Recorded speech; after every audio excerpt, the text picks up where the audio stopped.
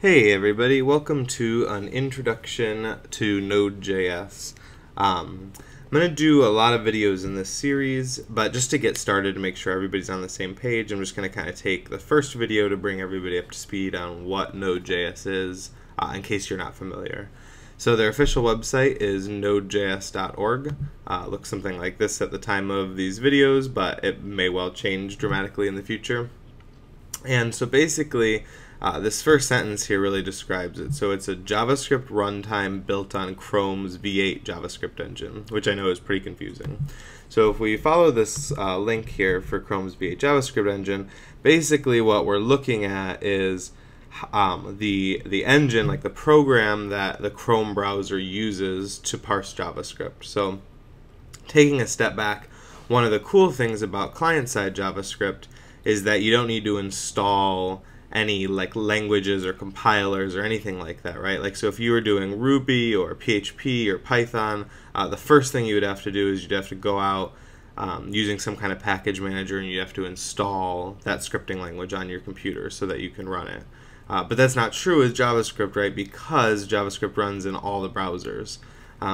So if I were to open up like an about blank page here, which is just an empty page in Chrome, and then I were to right click and go into inspect, I actually have this console here where I can click on and I can run JavaScript. So I can do like 1 + 1 and it'll return 2.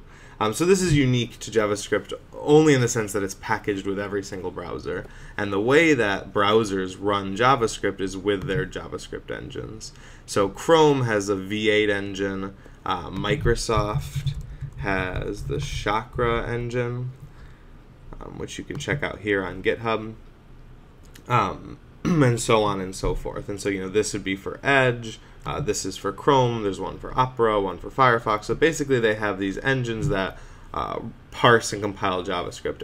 And because they each have different engines, that's where you get into these compatibility issues. For those of you that have done client-side JavaScript before and run into some kind of compatibility issue where you have to test for IE, or you have to, you know, run an if check to see if something exists, like service workers or something like that.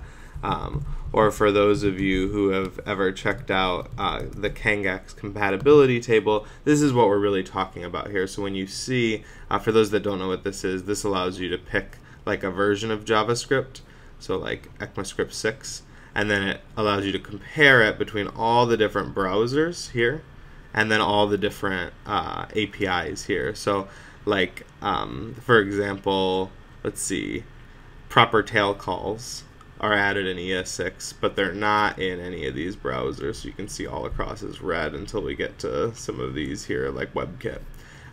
This is not really important, but what I wanted to point out is that when you hear or you read an article that's like talking about JavaScript compatibility, you know, oh, this works in, you know, let's say Edge and higher, or Microsoft IE 9 and higher, something like that. What we're talking about is these JavaScript engines that come with each browser. So what Node is it's basically taking that JavaScript engine out of the browser, and then you're using that much in the same way you would do something like PHP or Ruby or something like that. So basically, when you install Node, like if you download Node here, you're really just downloading this, a wrapper around this V8 engine. So I hope that makes a little bit of sense, just to kind of clear things up. So basically, for all intents and purposes, it works very, very similar to Python, PHP, Ruby, and we'll get it downloaded, installed, and we'll run some really basic apps in the coming videos. But I just kind of wanted to give some context on, you know, what it is, what Node is, because it's a little bit different, right? Node isn't a language because it uses the JavaScript language, but it's not just JavaScript either, right? It's like JavaScript on the back end, some people call it, and that's because it's bundled with this V8 engine. So you get your language and it communicates with this engine.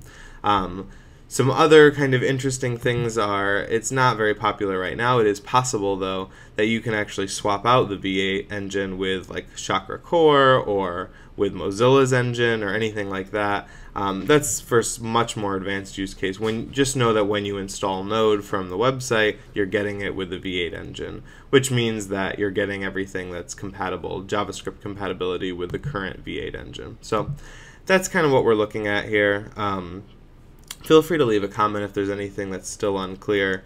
But that's basically kind of the basics of Node. I mean, for all intents and purposes, it is a language, right? Because it's just, it's JavaScript, but it's JavaScript that you can run on the server because it comes packaged with, the guts of a browser, basically. I hope that helps. In the next video, we'll be talking about how to get it installed and set up on your computer.